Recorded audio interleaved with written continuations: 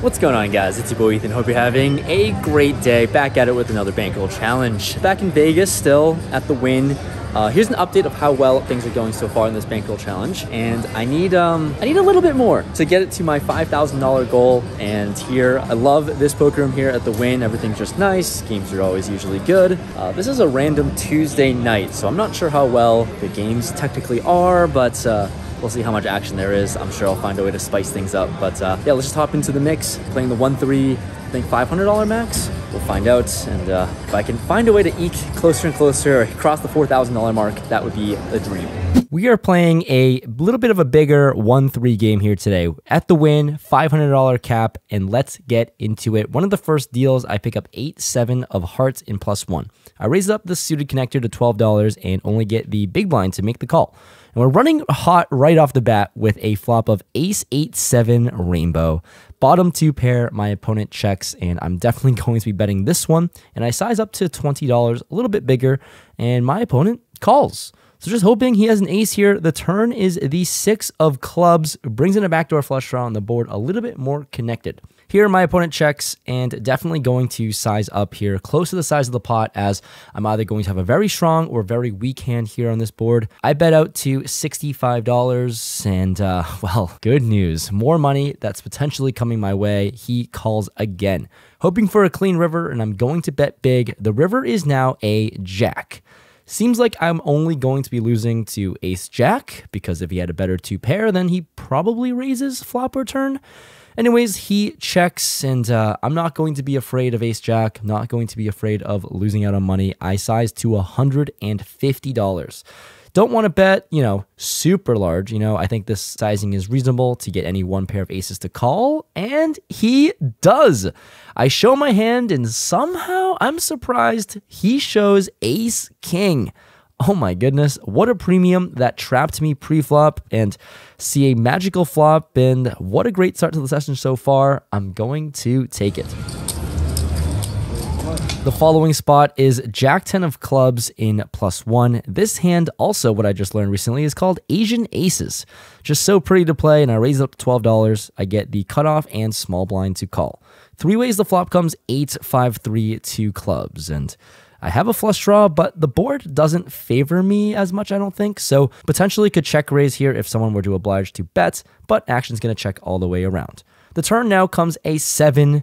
Pretty cool to see a combo draw, and I'm certainly not going to check this one now. Let's see if I can win it with jack high. I bet out it's close to the size of the pot, $40, because I have such a strong hand, such a strong draw, and everyone just folds. So anticlimactic here, but still nice to find a way to win this pot with jack high.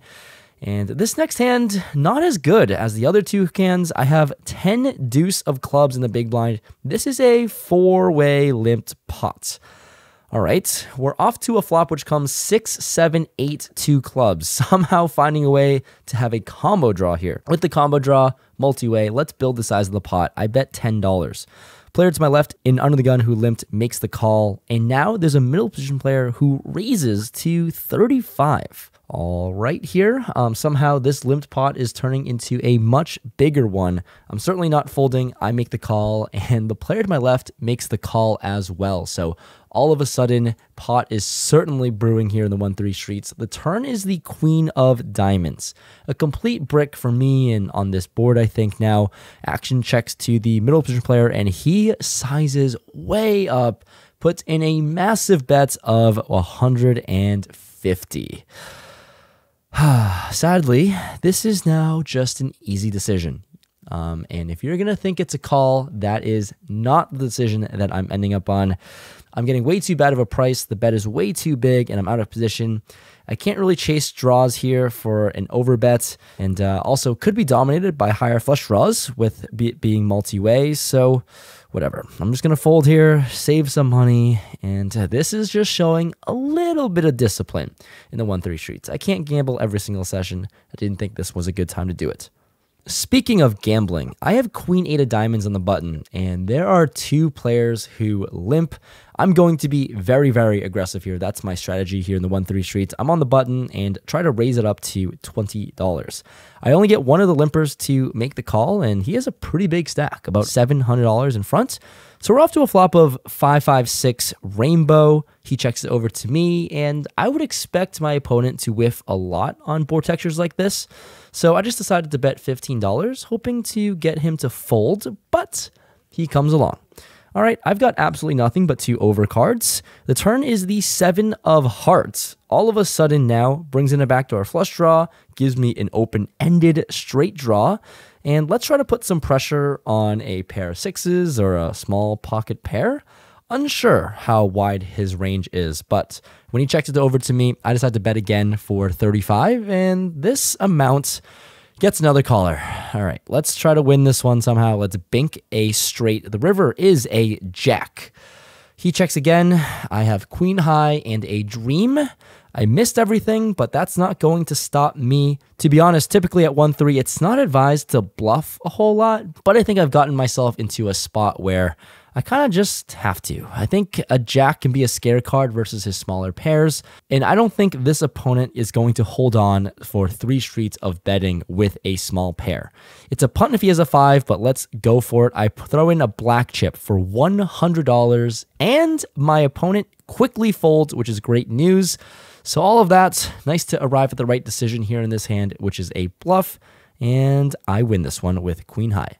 In the following hand, I pick up a very fun suited connector. You guys know I love playing these 8-9 of diamonds in the hijack. There is another early position limp, and I'm going to raise it up, isolate to $15 here. The big blind and limper decide on a call. Multi-way to a flop, which comes 8-6-4 2 spades. Sitting with 8 high boards, I'm loving it with top pair, but interesting when the early position limper leads out for $25. Thinking that this is a pretty weird spot, to be honest, and the board really does favor him, but I'm never going to fold.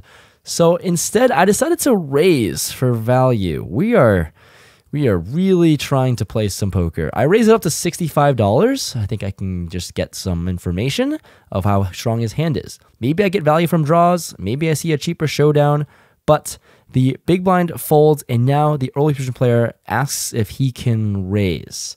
When he asks the dealer if he can raise, and then actually bumps it up to 125. Okay, facing a 3-bet on the flop, you got it. I paid $65 for information. Seems like his hand is better than mine. I'm going to let it go, kiss my $65 goodbye, because I just don't think he's doing this with draws. It's a really small raise. Seems like he's doing it for value, and I give him the pot. The following hand you're going to encounter is quite the doozy. I'm in the big blind, and there's an undergun $6 straddle on. There's a hijack limp for $6. Small blind makes the call for $6, and I peel pocket 8s.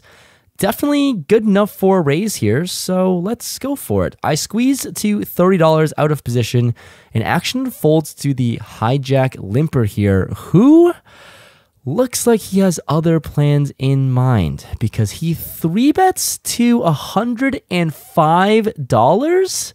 Action folds to me, and I don't know what in the world this is.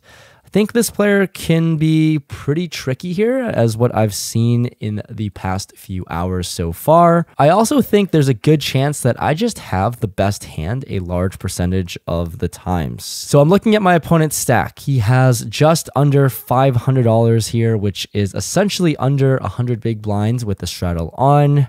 I'm playing out of position versus this stack, and I think if I call this raise, it's really, really hard to win. So let's play high variance. It's all or nothing, hoping that it's a flip. I jam and he snaps. Oh no. I ask if he has a big pair, and my opponent nods. So it sounds like I just torched a bunch of money here. We're off to a flop, which comes all spades. I have a spade, and he announces that he does not. So, oh my God, rooting for a spade, and the river bails me out. Oh my God. To my surprise, he shows the red aces, and they get cracked because I am a luck box, and I have to thank the dealer for this one. I'd say certainly cracking aces is step number 1 to completing the bankroll challenge. Feeling pretty gross about it, but also just happy to win this one, of course, as I scoop in all of the red chips. And this is the fat chip porn you guys wanted to see in the 1-3 streets. I am clearly the red chip leader at the table now. After fighting that disgusting suck out with 8s, let's keep the run good alive. I have ace deuce of diamonds in the small blind. There's a button player who opens up the action to $12. From my perspective, looks like he's a solid reg or pro at the 1-3 streets, and certainly going to play against solid opponents differently. With this hand, I think it's a good candidate to 3-bet as a bluff sometimes, and I decided to go for it this time and raise it up to 50.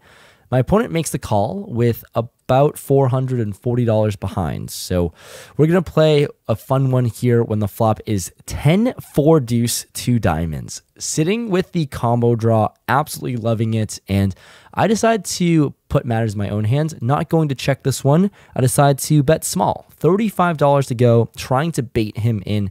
And when my opponent makes the call, we're off to a turn, hoping to improve here and just bet for value. The turn is a 5. Which is not good for my immediate hand, but it seems good enough for my range. And I think this card's going to favor me a lot, as overpair is going to feel really good.